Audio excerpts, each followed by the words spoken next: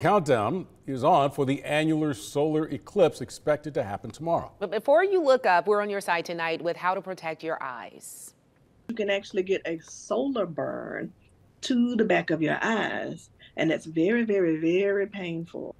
Here in Alabama, between 50 and 60% of the sun will be covered by that eclipse. But Dr. Valencia Wells, you just heard from, who's the owner of Morris Avenue Eye Care, she says looking at it without protection is like getting a sunburn on your eyes. It can cause blurry vision, pain, and even blindness. She says your eyes could take months to recover. To protect yourself, Dr. Wells says to wear special NASA-approved sunglasses when you look at the eclipse.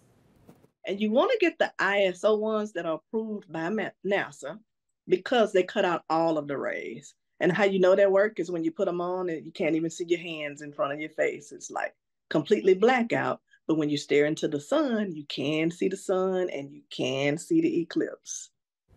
Dr. Wells says the glasses should also have ISO written on them. And she also says to not use regular sunglasses because they don't block out all of the UV rays and you could still end up harming your eyes.